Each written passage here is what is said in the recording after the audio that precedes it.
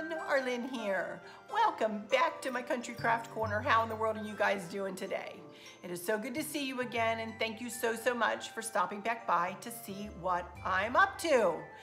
And what I'm up to today is my second installment in my Bow Making 101 series. And I'm going to be making a 12 loop funky bow in this video. But I'm not going to be making any old funky bow. I'm going to be making a funky bow to go on a wreath. Candace got in touch with me last night and has asked me to create a wreath much like I did. I'll put a picture here of the wreath that I made for her, kind of in that same feel, only I chose some different colors because who she wants me to make the wreath for, her door is a gray color, she said. So that brought kind of farmhouse to my mind a little bit. And so I went to Hobby Lobby and I started looking around to see, I wanted lamb's ear. I knew I wanted lamb's ear for sure. So I picked up some lamb's ear. And then I started looking around, I said, what do I want to go with this? I just don't know. Candace said it doesn't matter, you pick, you have good taste, you pick. And I'm like, oh, thanks a lot, Candace, I don't know. You know, so then I came across these, which have just a touch, you see that, of purple in them to mix in with the lamb's ear. And then I found these, which are super pretty. And I don't know what, are these lotus flowers? I'm not even sure what they are, you guys. The Hobby Lobby doesn't ever say they're flowers on their tags. It just says floral. I'm not sure. It looks kind of like. And then we have welcome home. I got a welcome home sign. And then I have the initials, a couple initials to put on it too, down on the one side. But all of this is going to go on one side with a funky bow right in the middle of it. And then maybe with the welcome home kind of hanging, you know, at an angle. I'm not sure. We'll see when I go to put it together. I'll probably be putting this together later on this week, Lord willing. I need to get it done before Christmas. So I'm just not sure I'll get the video edited and get it up for you guys. I'm hoping to, but I don't know. Anyway, so think of all these when you think of when you see the colors I'm going to make this funky bow out of. I'm kind of going to make the green kind of fall into the background, but I picked two purples, two color purples. This one is, you can see through. And then the letters are going to be white, but I thought I would pull in this. Remember I got this the other day and that, and I thought I would pull in a little bit of the burlap and then some chicken wire. So I think this is going to make a really pretty bow, and it's going to pull, especially the purples. Let me pull the purples up. The purples all together. See that? It's hard for me to hold all this. But anyway, let's get all this ribbon cut. And again, I'm going to come back later in the week with the wreath. So this is just going to be the bow that I'm going to make for the wreath.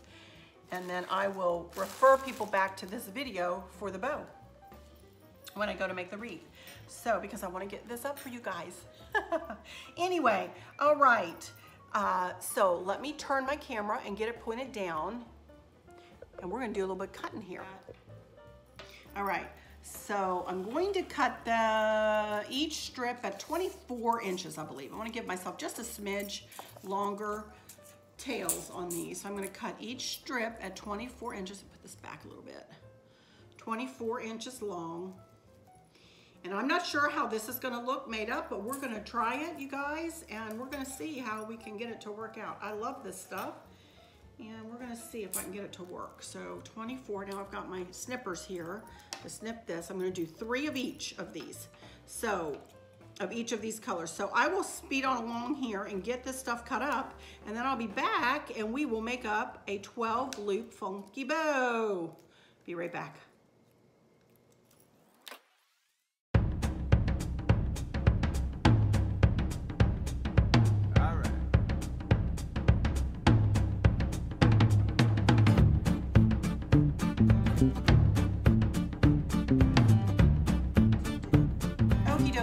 I'm done cutting, and I want to show you what I've learned at Christmas time. When I was doing my Christmas decor, I learned that I need to, when I'm working with this chicken wire type of stuff, that I need to go ahead and pre-bend it before I start working with it in a bow. So that's exactly what I'm going to do. I'm going to pre-bend it, and I'm going to smush it together right at about 5.5 inches, so that I can have about 5.5 inch loops. And I didn't even measure the tails, however long the tails, about 7-inch tails, 6.5 to 7-inch tails. So I'm obviously not dovetailing the ends, but I did want to let you know I did dovetail the ends of the ribbon. Let me get a piece that you could see. And just in case you don't know how to dovetail, I wanted to show you that you just fold your ribbon in half. Now there are 2 ways to dovetail. Most people go from the fold and cut down, and that's perfectly fine to do it that way, and probably safer for your fingers to do it that way. But I actually do it the opposite direction, and I've always done it this way. I fold it in half and I cut up from the edge up toward the center like that. So it is, and you don't even have to put a dovetail on it if you don't want to. If you want it to be straight, then do it straight. If you want to ruffle up the ribbon after you're done the tails, that's fine too. You just do whatever you want. Do whatever makes you feel better. So anyway, I do want to pre-bend these other 2 pieces of chicken wire, which is getting stuck to everything, you guys, I'm telling you. I'm just folding it as best I can in half, and then measuring out 5.5 inches, 5 to 5.5 inches, kind of sticking to 5.5 here for this bow. Pinch it together right at that point.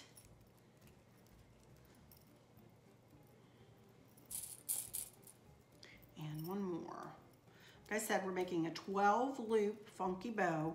So in this case, I have picked 4 different ribbons. I'm considering this a ribbon in this bow. And that's how I get my 12 loops. Each piece of ribbon is a loop.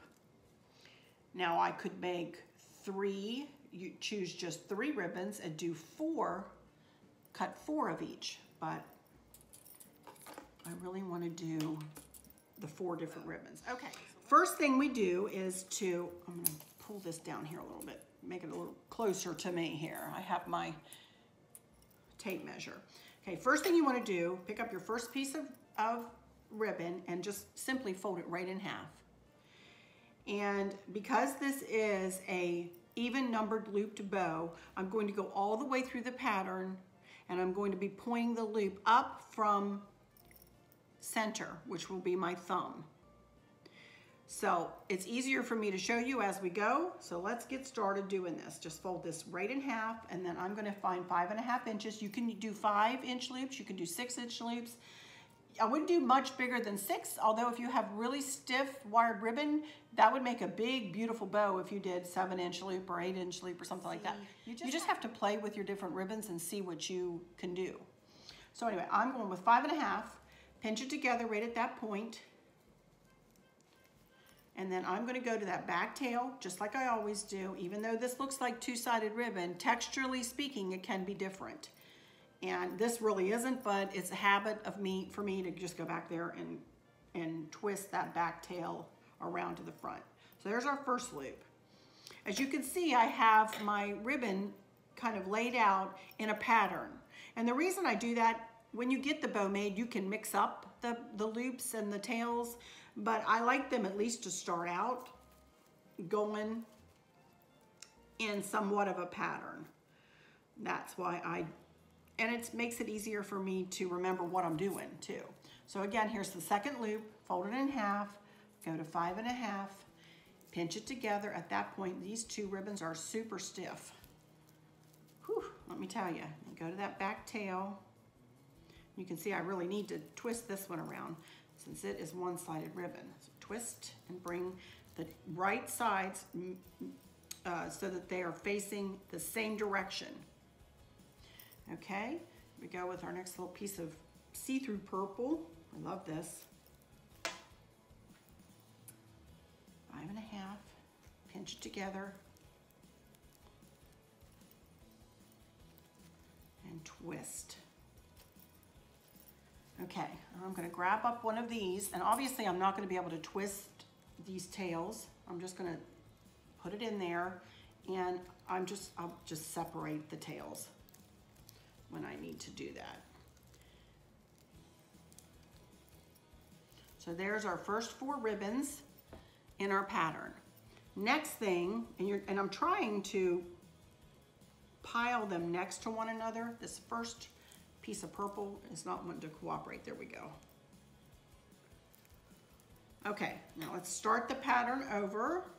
Fold it in half, go to 5.5 inches, point it down from center. Point that loop down from center. And accordion it in there, pinch it together. Go to that back tail and twist. And we're going to go through the pattern again.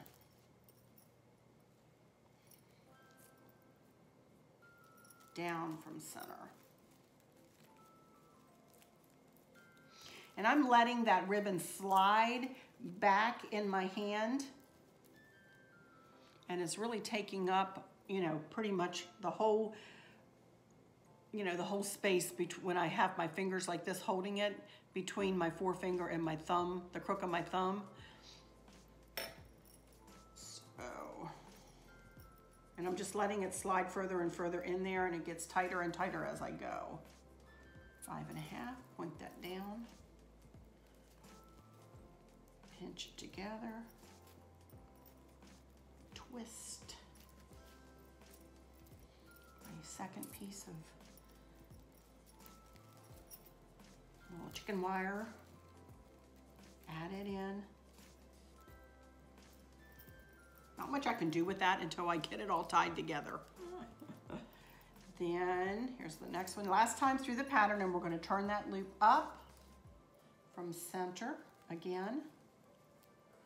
Trust me, it's all going to be mixed together anyway. As I said, this is just a way for me to keep track of what I'm doing and to do it in some kind of an organized fashion. Again, up from center, pinch it in there.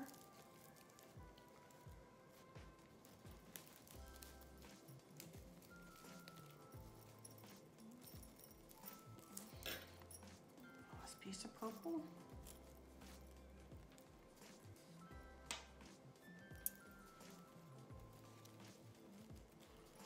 Got one that's really stiff in this pile and one that is really slick.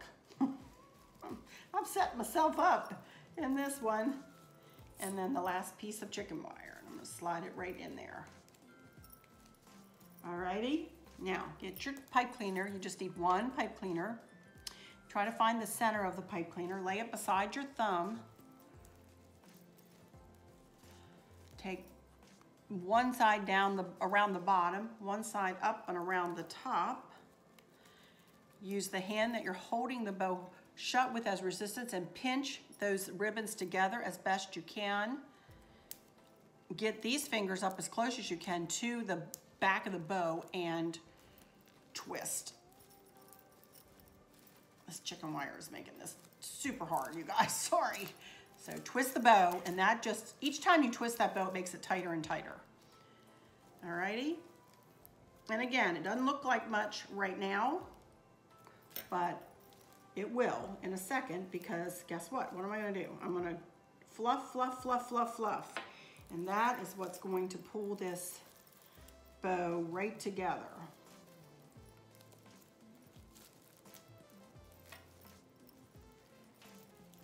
And this chicken wire is super pretty in it, and I think it's going to catch the sun beautifully, but it is difficult. It is difficult to work with, I will admit, but I think in the end it's going to be pretty. I just need to persevere.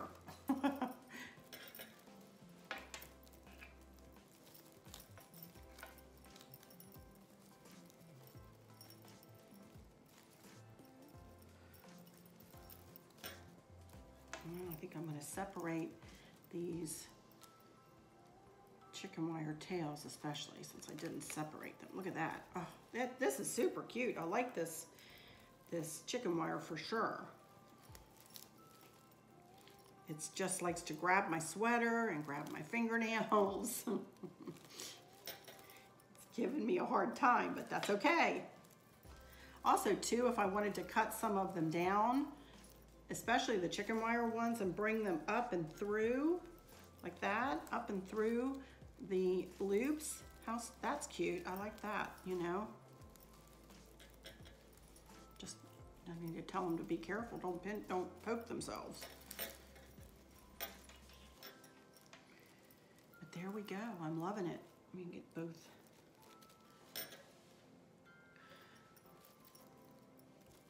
This one piece of purple is wanting to stick up where I don't want it to stick up, and that's another thing. So if you got one that's doing something you don't want it to do, that's okay. Yank it and pull it another direction, you know? Make it do what you want it to do.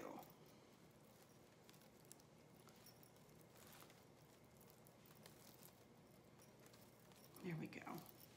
And of course, I will sit and tweak with this and play with it and fool around with it forever, you know, making it to do just what I want it to do. But for now, I think this is making a super pretty funky bow. Look at that. I love that chicken wire. I love it. All right, let me turn my camera around and I'll have some final words here for you in just a second. 12 loop funky bow. That's gonna go with all this prettiness back here. I think it's gonna be pretty.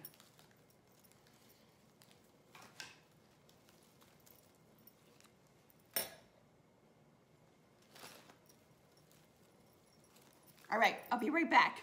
Okie dokie, everybody, I'm back, and I've been tweaking a little bit, doing a little fluffing, and switching around of the written, pulling some of this color to the back of the bow. See, there we go. Isn't that pretty? Oh my gosh. Wow. It's funny when you look at it like that. When I'm right on top of it, it's hard to see. So sometimes that's a good point. Sometimes walk away from it a little bit. Sometimes move away from it a little bit and come back to it and look at it, and then you can, you know, see where it needs to be tweaked. As you see, I just have one of these little flowers that's not glued in there yet. Although the chicken wire, I'm telling you, it's catching everything. Be careful if you use this stuff. But I went ahead and put one of the flowers inside of it because I've got 4 others that I know will go 2 on either side of it, and I wanted 1 for the center. So I knew I wanted a bow inside of it, but didn't that turn out pretty? Let me get it up close to you. Look how pretty. I think with the lamb's ear and the little touches of purple, I think it's gonna be really, really, really pretty. At least I hope so, because it's a gift, you know, and you know how I am. I always get more nervous when I'm making something for somebody than I do when I'm making stuff for myself, because I want it to be perfect, you know? And of course, there's nothing perfect in crafting. There are no mistakes, only unique creations, right, in crafting. But anyway, regardless, there we go. That's a 12 loop funky bow. Isn't that pretty? I tell you. It makes a big statement, you guys. It does make a big statement. I'm not sure if I'm going to add some tails on it when I do the wreath, but we'll see when I get the wreath going what I end up doing with that. I did want to let you know, if you guys are watching this after Christmas of 2018, check the description for a link for the wreath, because I'll put a link in this description of this video for the wreath that I'm going to put this bow on. Also, in that wreath video, I will put a link for how to make this funky bow. So, you know, those 2 videos will be intertwined with one another. So, but anyway, I'm super happy with how this worked out. Yes, again, Chris says this is my new favorite word. It is a bit of an eclectic mix of colors and textures, but that's what I like about it. I like it to be different. I want it to be unique. I want it to be something that somebody else might not have thought of to do. I want it to look different on her door. You know, I want her to know that she has an original design, you know, and that's why I chose these different colors. So anyway, before I close, I did want to mention a couple of more things again about the funky bow. Remember, the most important thing about a funky bow is to keep the loop size consistent throughout your bow. You can have tails as long as you want. You could cut your strips at all different lengths and have different lengths of tails, some that you might want to hang down already when you make it to begin with. But just make sure that your loop sizes are the same when you go to make your bow. That's important. Also, about wired ribbon. I always use wired ribbon in my funky bows. Now, I know there are some who don't, and that is perfectly fine, but for me, I like to use wired ribbon. And again, it's a personal choice. If you don't want to use wired ribbon, by all means, don't use wired ribbon, you guys. Make the decisions to incorporate what you want to incorporate in your funky bow. I'm just trying to give you a little template to go by. All right, I'll close this one out for now and say that I hope that all is well with everyone, and that I hope that those of you who are suffering or struggling with chronic pain or a catastrophic illness, I hope you have someone there with you, taking care of you, spending their days with you, helping you get through each day, helping you make the very best that you can out of each day. I hope there's nothing weighing on your minds or your hearts, pulling your attention away from where you want it to be or where it should be. I love y'all to bits, to bits, to bits, hugs all around. And I keep you in my thoughts and my prayers every single day. And remember, in crafting, there are no mistakes, only unique creations. 12 loop funky bow. All right, the next one in this series will be a 16 loop funky bow.